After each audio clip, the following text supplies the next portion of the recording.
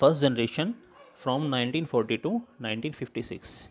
Okay, in this a computer having two main points. तो first point क्या है हमारा, vacuum tubes used as a major piece. उस time की जो जनरेशन थी उसमें वैक्यूम ट्यूब्स का एक बहुत बड़े पैमाने पर इस्तेमाल किया जाता था. ठीक है. और सेकंड क्या थी फीचर उसकी, a large space is require to handle. और उनको रखने के लिए, चलाने के लिए एक बहुत बड़ा स्पेस चाहिए होता था, लगभग एक पूरे रूम के बराबर. ठीक है. ये उसकी इम्पोर्टेंट फीचर्स हैं. तो फर्स्ट सेकंड थर्ड जनरेशन हमारी क्या है, 1956 टू 1963. इसमें क्या होता है, इन कंप्यूटर ट्रांजिस्टर्स इज़ यूज्ड. अब यहाँ पर वैक्यूम ट्यूब्स की जगह ट्रांजिस्टर्स यूज़ होने लगे थे. ठीक है ना, यानी कि थोड़ा डेवलपमेंट हुआ था. ठीक है. ओके, ये थोड़ा ज़्यादा एफिशिएंट थे और ज़्यादा वर्क करने में सक्षम थे. ठीक है, कैपेबल थे.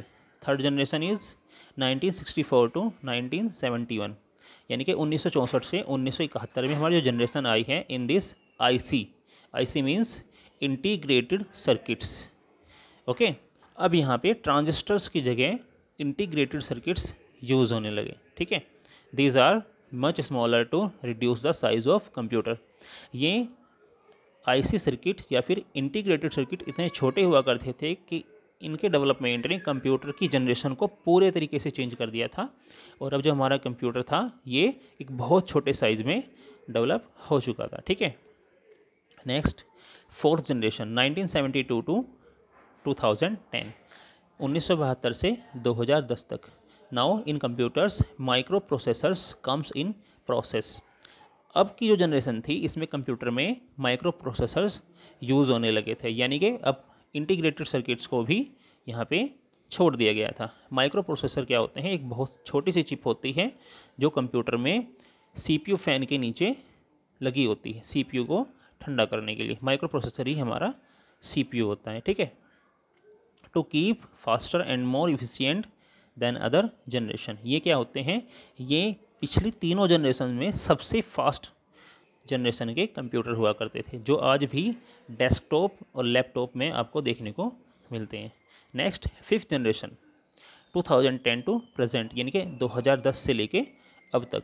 Now a days computer beginning to use AI. AI means artificial intelligence. It is an exciting technology that has many potential applications around the world. It is also a must advanced technology. Okay.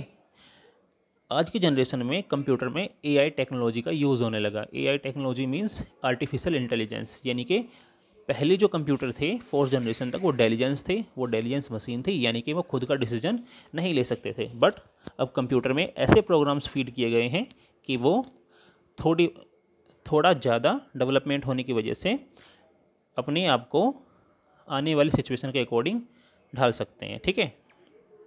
Okay. इन्होंने इस technician ने क्या है